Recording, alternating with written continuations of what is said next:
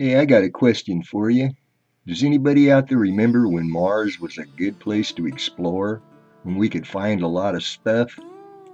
Well, that's getting harder and harder to do these days, and I blame it on this guy right here, Ashwin Vasavada. Ever since he's been director of the science project, you can't find anything on Mars anymore. I remember back in the good old days when you could find an iguana rock sitting on a dog rock. And I'm saying rock for all you people out there that say everything on Mars is a rock. Well, yeah, that's because the life on Mars looks like rock. That's how they stay hid. That's their camouflage. Anybody knows that. Except sometimes you can find a ghostly fairy lady standing on a rock waiting for her husband to get back from a Venus exploration program. Or maybe he went to Earth. I can't imagine why he'd want to come here.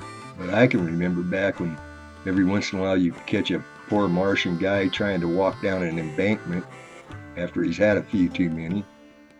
Or remember when you could find an old Martian dude pulling his blanket up around him while he's trying to take a siesta in the brisk morning air of Mars?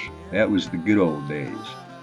Or you could find Casper the Friendly Martian taking it easy alongside the bank.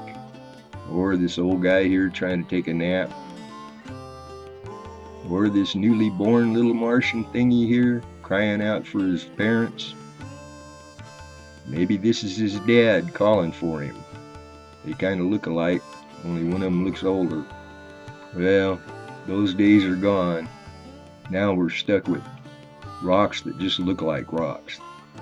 They're alive rocks, as if you're quick and you watch stuff like I do, you might find one sneaking onto the rover to catch a free ride.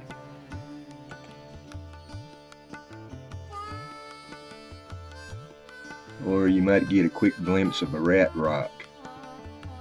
All kinds of little animal rocks. Moving right along.